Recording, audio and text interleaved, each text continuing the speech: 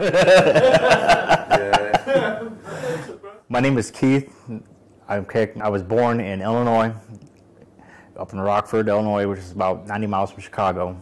I grew up in the central part of the state, in the country or rural area, I grew up in an evangelical Christian household. So church and religion was pretty prominent within my family. Church every Sunday, etc. Had a vast experience doing almost 24 years in the military, traveled the world, seen a lot of different cultures, experienced a lot of different things. 18 years almost. This December will be 18 years since I embraced Islam. For the past 18 years, I have been on a beautiful ride as I look at it. I mean, my outlook, my heart, my eyes, my mind have all been opened up. I went from looking at, from a Christian background, a person that's read the Bible 3 times, at least 3 to 4 times, 3 to 4 times, knew the Bible well. I knew what the churches were instilling in me, but something just didn't feel right. While on a deployment to Turkey, in the military, fulfilling my obligation, I took and started looking into, started meeting people. That's where my first encounter with Muslims was in Incirlik, Turkey. I started talking to them. They started talking to me. I started asking questions. I started realizing that Islam and Christianity are extremely similar. It's like the message is the same. It's just been repassed from stage to stage. The message never changed. I started looking at it as all the things that I grew up to know in Christianity, Moses, Adam, Jesus, Islam covered the same. What I've learned since my conversion to Islam is that it's a pure religion. There's no middleman. In Christianity, everybody always prays. When they pray, majority of Christians pray to Jesus. Why? Why are you going to pray to a person in the middle when you got direct contact with God? He's the one that's going to be the overall decider of what goes on, what you get, what you don't get, what happens to you. Why go through a middleman? I took a year from the time my first involvement with Islam, and I started reading. You never want to jump into it too openly. You want to make sure you're fully aware of what Islam is about. So that's why I did. I took and read books. I started learning the true Islam, the beauty of it, the simplicity of it, and it just opened my heart. And then December 1998 in Florida, I took and submitted and converted to Islam. Islam has impacted my life in a very positive way.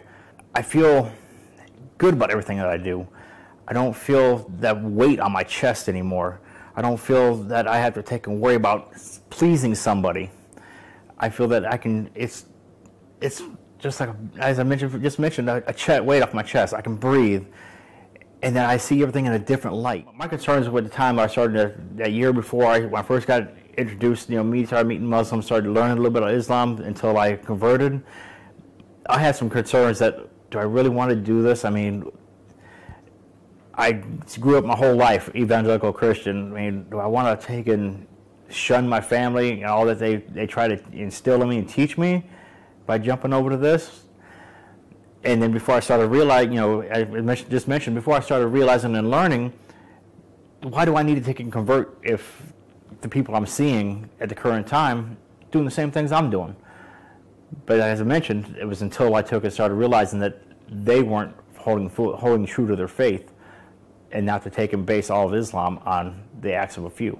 My thing was I thought it was going to be hard. I'd have to go through a whole big course, a couple months of going and sitting down and listening, taking classes and stuff like that. When I found out how easy it was, I was like, okay. That's what made me okay, I'm ready. And I realized converting to Islam is one of the easiest things a person can ever do.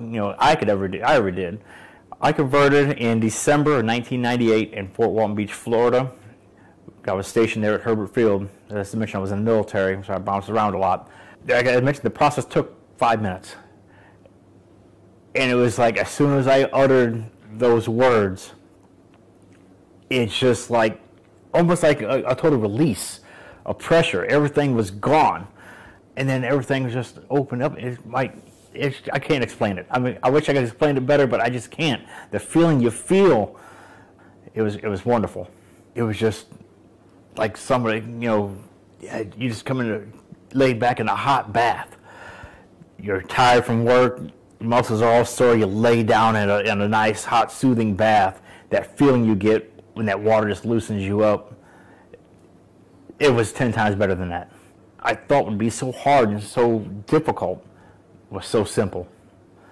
The utterance of a few words, and that's all it took to take it and bring me and to give me, pretty much to rebirth me into a new life. It was amazing. The greatest thing I've ever done was got on my knees and accepted Islam. And the blessings have just kept coming ever since.